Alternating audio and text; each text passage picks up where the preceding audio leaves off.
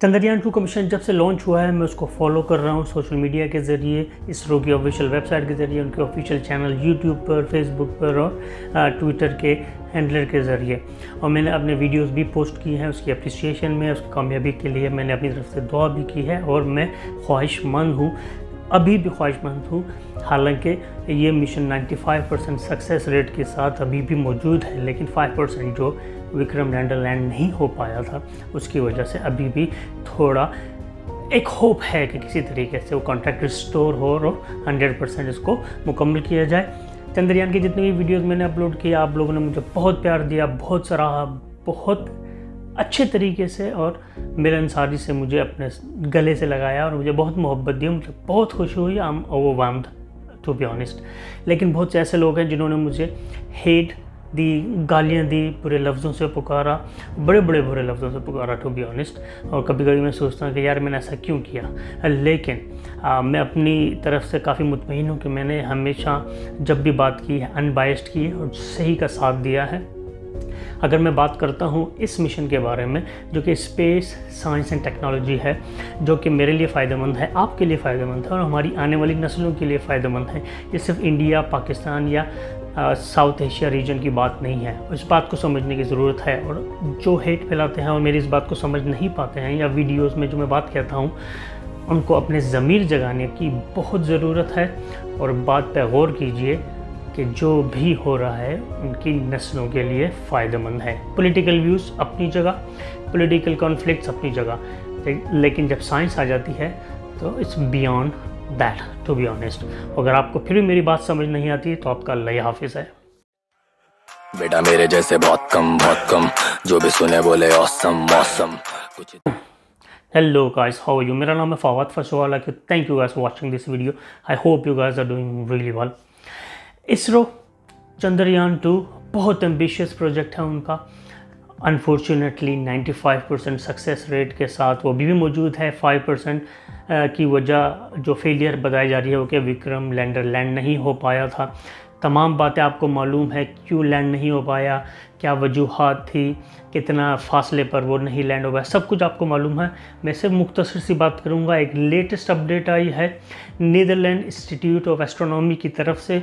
उन्होंने अपने टेलीस्कोप के ज़रिए जो कि 25 मीटर लॉन्ग है उससे कुछ डेटा कलेक्ट किया है और एनालाइज किया है कि Vikram lander could be crashed.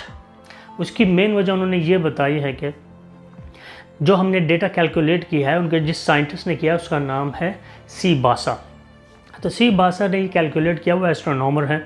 उन्होंने कहा है कि किसी भी लैंडर को ग्राउंड पे हिट करने के लिए 5 माइल से लेस की स्पीड चाहिए होती है, लेकिन विक्रम लैंडर की स्पीड थी 110 माइल्स पर आवर, 1000% नथिंग, उससे कहीं ज़्यादा उसकी स्पीड थी और उसका हिट बनना लाजमी है और जिसकी वजह से कांटेक्ट लॉस हुआ।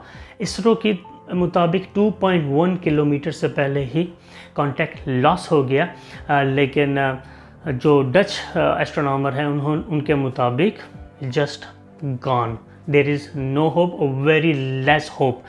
उसकी उन्होंने हिस्टोरिकल वजह ये भी बताई कि 1999 में नासा का मार्स लैंडर लैंड होने से पहले ही सिमिलर पोजीशन में था, कांटेक्ट लॉस हो गया था, एक्चुअली वो क्रैश हो गया था, लॉस्ट इन स्पेस। उसके बाद बहुत ज़्यादा कैलकुलेशन सामने लाई गई, डेटा एनालाइज किया गया, बहुत सारी थ्योरेटिकल अप्रोचेस लोगों के सामने रखे कि हाँ ये इस तरह हुआ था, इस तरह हो सकता था, हो सकता है कि ऐसे हुआ हो, लेकिन अभी तक उसकी कोई सॉलिड रीजनिंग नहीं पता लगी। तो बेसिकली इस लॉस इन स्पेस, और नासा के साइंटिस्ट भी यही बोल रहे हैं कि एक चांस होता है लैंड करने के लिए, ईदर वुड बी सक्सेसफुल और could go wrong. If it goes wrong you can't revive it to be honest. सो इन दोनों रिसर्च इंस्टीट्यूट्स की बातों से तो ऐसा लगता है कि नहीं हो पाएगा,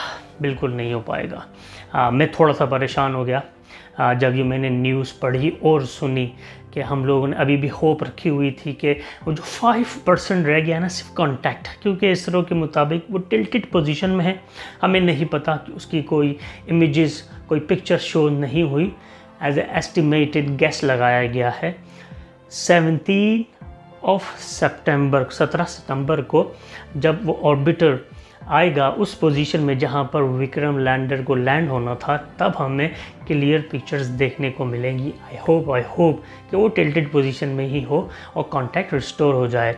यूजुअली और हिस्टोरिकली अगर आप कुछ स्टडी करो, अगर इस तरह की सिचुएशन हो तो जो सॉफ्टवेयर्स लिखने वाले सॉफ्टवेयर प्रोग्रामर्स होते हैं वो इस तरह का सॉफ्टवेयर राइट करते हैं कि जो हार्डवेयर अगर इस तरह से क्रैश लैंडिंग कर जाए तो ऑटोमेटिकली शट डाउन पोजीशन में चला जाता है और उसको रीस्टार्ट करना थोड़ा डिफ़िकल्ट होता है अनलेस उन्होंने स्मार्टली उसको प्रोग्राम किया हो। अब ये इसरो के प्रोग्रामर्स के ऊपर है उन्होंने कितने ज़्यादा एक्सेप्शंस उसके अंदर कैलकुलेशन के हिसाब से डाली कि अगर ये हो तो इस तरह करे, अगर ये हो तो इस तरह करे, डिपेंड करता है। लेकिन इस तरह के रिवाइवल में कभी कभी वीक्स, मंथ्स और ईयर्स भी लग जाते हैं।